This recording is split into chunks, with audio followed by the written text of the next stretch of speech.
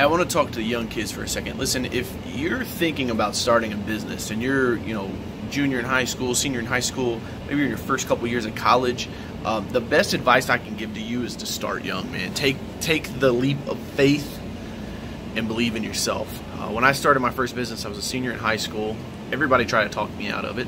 But what I'm realizing now, just turning 31 a couple weeks ago, is that my biggest advantage I have right now is me starting early. When everyone else told me that I could fail, when everyone else told me that I'd be more secure going to college and getting a degree and getting a job, that entrepreneurship was risky and all that other shit they talk about, it's absolutely true, right? It is risky, it is a challenge, it is difficult, it's not easy, but if you've got it in you, like I knew I had it in me, then you have to follow that, you have to listen to it. If you're thinking about going into entrepreneurship, do it at a young age. You guys can make mistakes, you can take risk, and the downside is very minimal compared to taking a risk later on in life. Proof and point is I lost a business when I was about 27, 28. It was a six-figure company, $500,000 worth of real estate. That business is what made me a millionaire and put me over the top on my balance sheet, and I ended up losing it.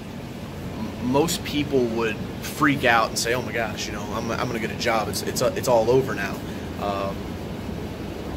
But I didn't, because I knew I had time. And I still have time. That's the greatest thing about this entrepreneurship game, is you literally can play this like from the time you're born all the way until the time you are on your deathbed, damn near. Like, there is no retirement, there is no structure to it. And that's honestly what I love about it more than anything, is that there's no rules, man. You can make up your own rules. You don't have to play by anybody else's rules. And that's the one thing that I hated when I was trying to get started, was that everyone wanted to put me in a box, right? Like, they were like, "No, DJ, you have to fit in this little box over here. Otherwise, oh, it's really, really risky." Like, maybe some of us aren't afraid of risk. Maybe some of us aren't afraid, period. That's the whole point of entrepreneurship, is being able to live fearlessly. That's why my vlog's called Fearless Days. It's because you can't get ahead in life without taking risk. Jim Rohn, one of my mentors, I'm here to head to a meeting with my banker.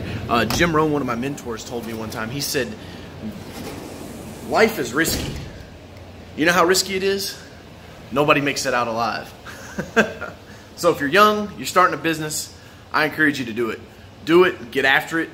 You won't regret it, I swear. And if you like the info that I'm giving here on the channel, click the subscribe button. Leave me a comment. Let me know what kind of business you're thinking about starting. I wish you all the success in the world, man. If I can do it, if a dyslexic kid from an average background can do it, you can do it. So go out there and hustle. It's worth it.